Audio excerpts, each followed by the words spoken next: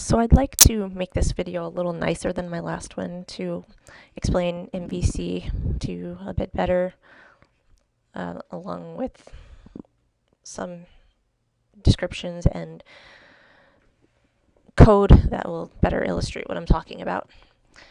So let's start again with describing MVC, which is Model View Controller. As you are already aware, if you watched my other videos, the view is where we start our interaction with our application. And this triggers an action in the controller. The view, as an example, is, let's see, right here. This is an example of a view. It has buttons, text boxes, and if we look up an interpreter, it will render a list of them. So it's everything that you can see on the screen. And let's go back to our picture here.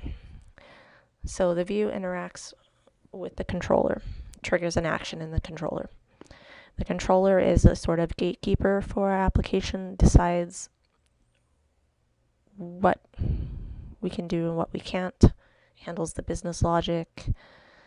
It changes the model if we are allowed to proceed.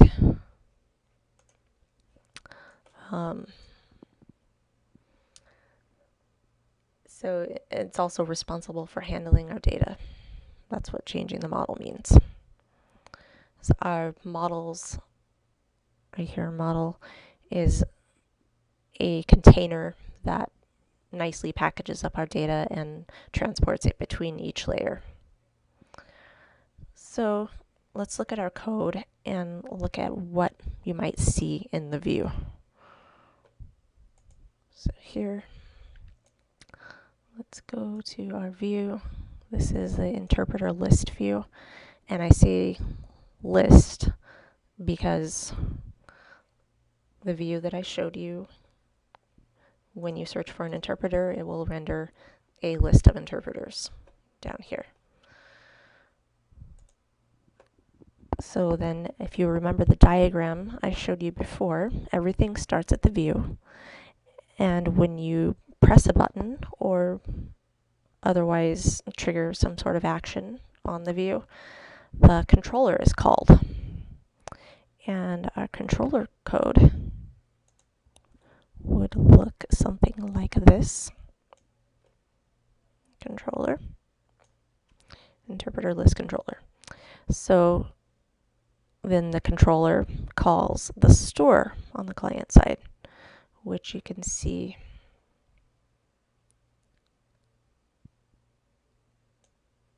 here, interpreter store. And I have set a breakpoint in my code in the handler so that you can see as it stops between each layer on the client side, or on the server side, as we perform an action here on the view. So our action is going to be creating a new interpreter or inserting into our database. So creating a new record is another word for inserting. So let's do that. Let's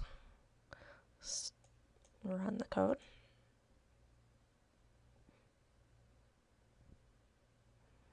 It's going to reload the application. It's going to be the same thing you just saw. So we'll go to our interpreter view. Okay, so it already went through everything on the client side,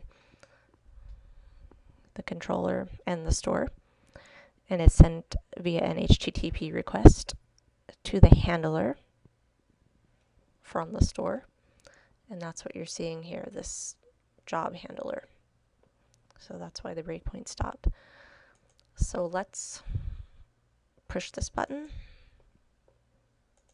and create a new interpreter.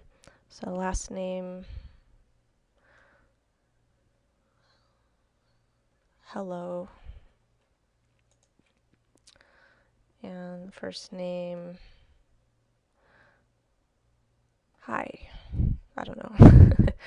All right, and now let's save this. Can't see the save button. Okay, so we're going to save this new interpreter.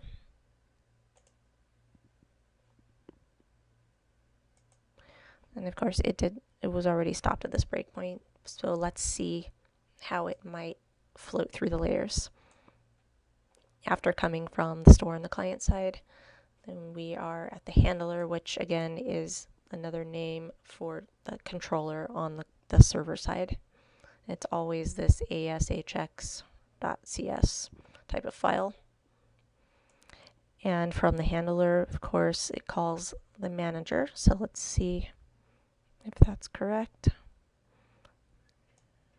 User manager. So we should be, if I step through the code, should be going to user manager next.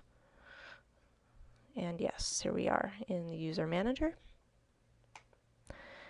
And this is where the business logic would be performed, if there were any. And then the manager calls the server-side store. So should be going to this user store next. Let's see. And here we are, the user store. This is the layer that talks to the database, the server-side store. So it tells the database what we need. So as you can see here, it's creating this SQL string so that we can select from the table, users table.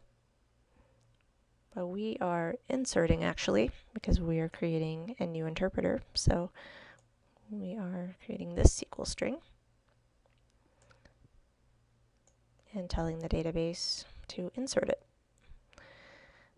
So we insert that information into the database. And then the whole process is reversed. The database gives our data back to the server-side store, and this store creates a collection of instantiated models, or a list of a model class, hands it back to the manager, back to the handler, and in the handler, this is where our data is bound to our client-side model, which is our JavaScript model. And then the handler hands it back to the client-side store, back to the controller, and as the gatekeeper, the controller renders our request back onto the user interface. So in this case, when we say save,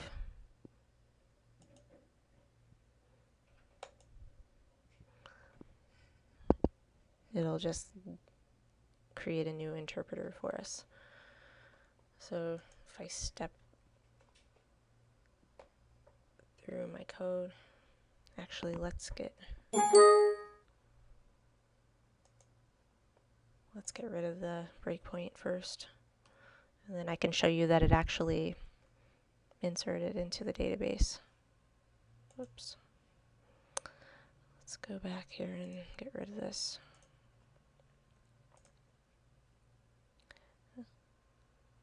Let's see if it actually did it. If not, because I was stepping through stuff, I might have to actually do it again. Let's see.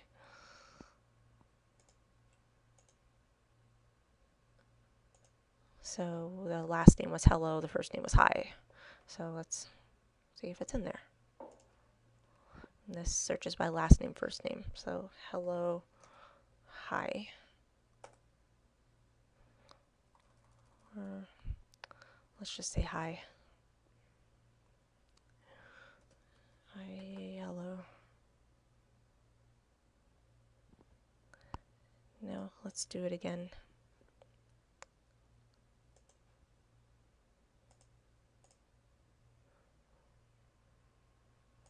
New interpreter. Last name hello, first name hi.